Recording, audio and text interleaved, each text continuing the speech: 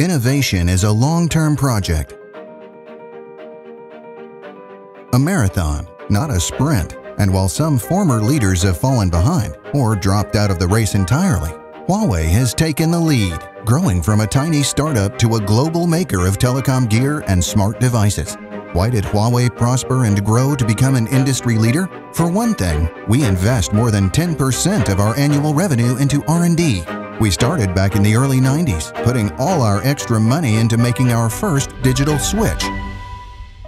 Before mobile came along, that switch was used in fixed-line networks, allowing more than 500 million people to make calls and get online.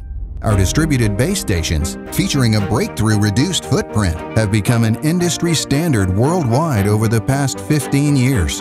In 2008, we developed Single RAN, a single radio access network. For the first time, operators could maintain one telecommunications network to support multiple generations of mobile technology.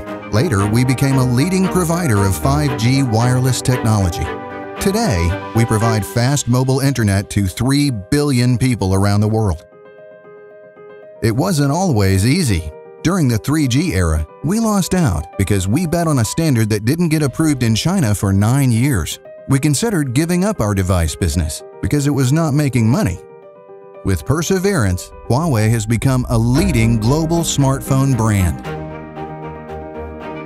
Even in 2001, when the dot-com bubble burst, we continued to invest more than 10% of our revenue in R&D, and our commitment to investing in innovation has only grown stronger.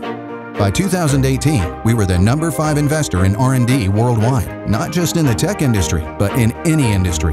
Last year, we increased our R&D spending by 28%. Only Google and Amazon spend more. Over the past 10 years, we've put more than $90 billion into R&D. Roughly half of our 190,000 employees work in some type of research and development. That's made us one of the biggest intellectual property holders in the world. Huawei is one of the largest holders of standard essential patents for 4G and 5G. We share our patented innovations through cross-licensing agreements with other leading companies.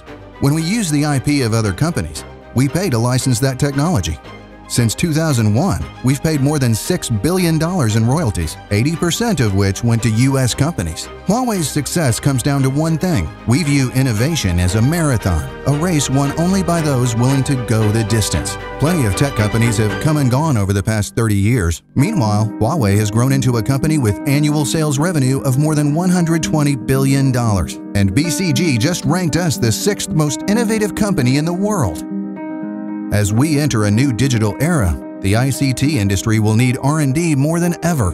Huawei will continue to play a role as an innovation leader that helps connect the world.